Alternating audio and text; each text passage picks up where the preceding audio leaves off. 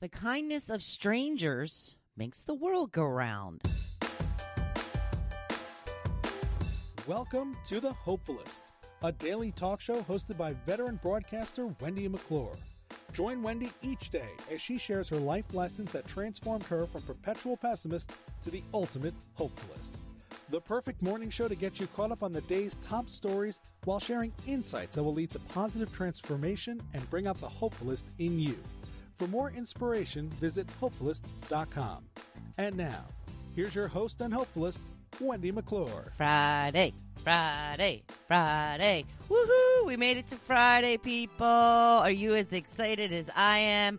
I'm raising the roof here. I know you can't see me, but trust me, raising the roof.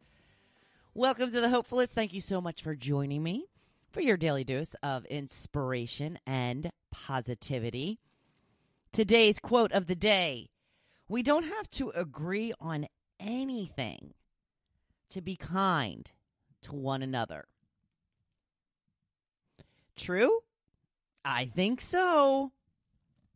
Some exciting news here in the Northeast once again. If you are near a Wawa, if you have Wawas, the very first drive-through Wawa has opened. That's right. This is in West Hampton, New Jersey. Drive-through hours will be 6 a.m. to 10 p.m. From what I understand, there is a specific menu that you order from. It's going to be interesting. A lot of people love getting their coffee at Wawa first thing in the morning. And now you can do it from the comfort of your own car. Sounds really good on this freezing morning. 25 degrees we are experiencing right now. And I can tell you, speaking for me and Tucker, we don't like it. We don't like it. I had been sitting on the couch and she was like as far up close to me as she could possibly be, laying on top of the blanket. And I was getting up, so I felt a little bad because I know that she was snuggling up so close because she's cold. She has her sweater on. But when I got up, I wrapped her in the blanket. And when I came back in, she's burrowing her head under the blanket. I posted a picture of it on the group page if you want to check it out. You can barely see her. You can see her collar. But she's just sticking her head as far into that blanket as she can possibly go. So a day like today would be a perfect day to try the new drive-through in West Hampton, New Jersey. I'm waiting to see how many people will be like, can you just grab like some coffee creamer off the shelf for me too? They have to have strict rules in place to start, or else people are going to be taking advantage of all of it. So we shall see how it goes. It's not anywhere near me. I will not be experiencing the drive-thru, but this is just the first one. There will be more to come, and I would think that a lot of them have the room for them now because, again, if you're familiar with Wawa, they have the super Wawas now, which are much larger than the old-time Wawas, which was like, a 7-Eleven, which was, at the end of a little, shopping center or whatever. These are like standalone. They've got gas pumps, and there's usually tons of room. And they have very ample parking, even though you still can't find a parking spot at times. You can. It's just in the back, a little too far to walk. Some of the Wawas, and I see these a lot in Pennsylvania, not so much in New Jersey for some reason. They have entrances in the front and in the back, which really helps with the parking situation because the Wawa that we have right by our house, there's a ton of parking in the back, but you can't get in from the back. You have to walk all the way around. It's a long walk, especially on a cold morning like this in 25 degrees. So there should be plenty of room to expand this idea. So I'm sure that this is some sort of experiment to see how well it goes, working the kinks out of it, what works, what doesn't work, all of that sort of thing. And then hopefully they'll be popping up everywhere because, we're all lazy. We don't want to get out of our car. No, we don't. Same thing with the Starbucks, right? There's not a lot of drive-through Starbucks in our area. They are starting to pop up a little bit more, but predominantly they are standalone in a shopping center. You have to get out of the car and go inside to get your coffee. When you do find a Starbucks with a drive-through, get ready to wait.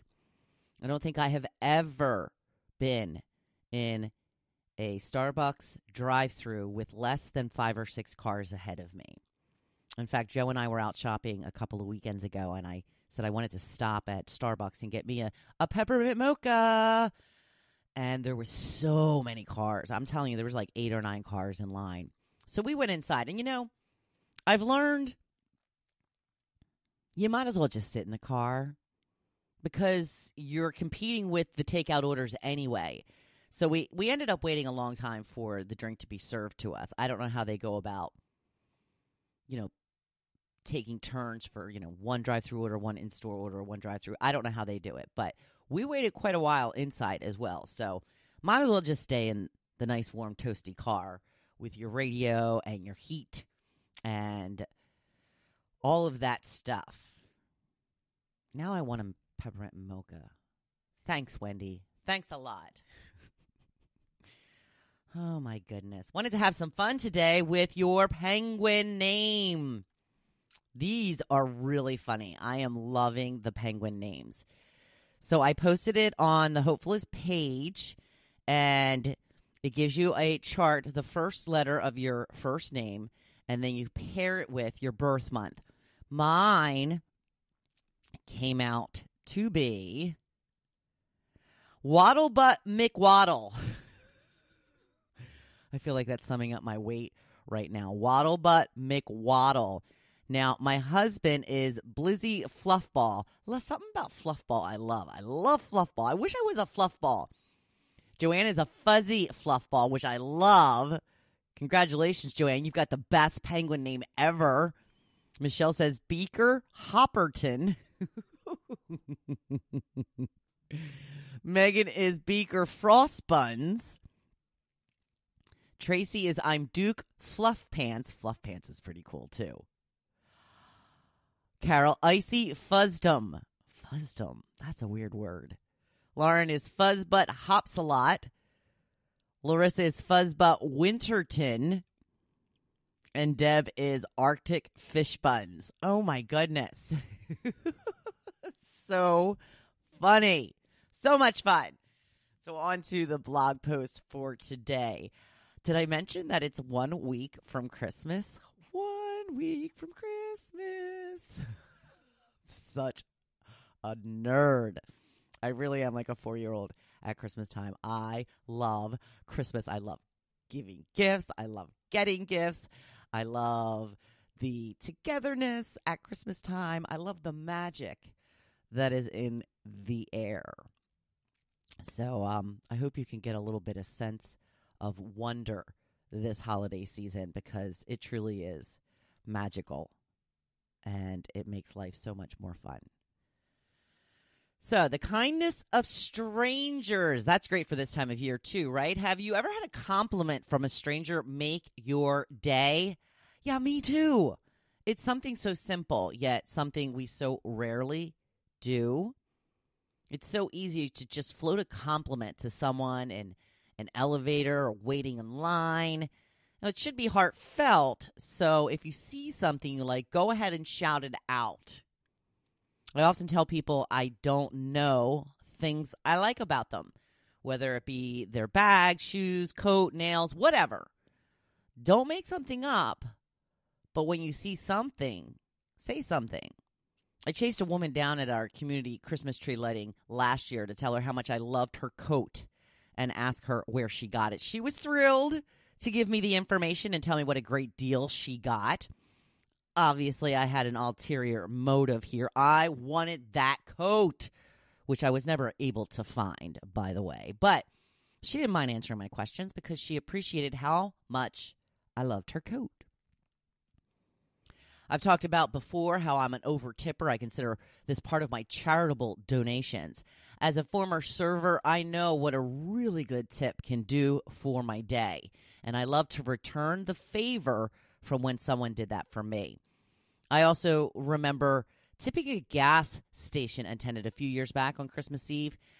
Again, I live in New Jersey. We do not pump our own gas here, thank goodness. So it's not unusual to get our gas pumped for us. And no one really tips for it. But I did a few years back. It was Christmas Eve. I had to gas up on my way to visit family. And I clearly remember seeing his face light up as I gave him a couple of bucks. I gave him $5. He probably hasn't thought of it since, but it has been bringing me joy for a couple of years now, and I will probably do it again. It's also good to slow down once in a while, see if anyone could use some help. Is there a woman struggling to get that shopping cart out of the corral? Or maybe someone needs some help grabbing something off a high shelf at the store. My husband is 6'4", and he says he's asked a lot by us shorter ladies to grab something off the tall shelf for them. If you see someone struggling with something, offer to help if you can. Hold the door for someone. Let someone in line in front of you. Slow down a little bit. Let people cross the street in front of you. Stop being in such a hurry. It's something that takes so little time, but can make a difference in how we spread kindness in this world. Be a super spreader, but the good kind of super spreader. As you go through this weekend, think about a few things that would offer more kindness into the world. It's even better if you don't know them. But if you do, that's great too. And a little bonus is that when you offer kindness, it usually comes back to you. Oh, it is the weekend, and again, 1 week from Christmas. Who's excited besides me? Anyone? Come on, I know some of you are. I just love Christmas. Have a fantastic weekend. Please be safe in whatever you do. And happy Cocktail Friday, y'all. Now go on out there and be badass. I'm right here cheering you on. Thank you for listening to The Hopefulist, hosted by Wendy McClure. For more inspiration, please visit hopefulist.com. Thanks, and we'll see you tomorrow on The Hopefulist. Friday.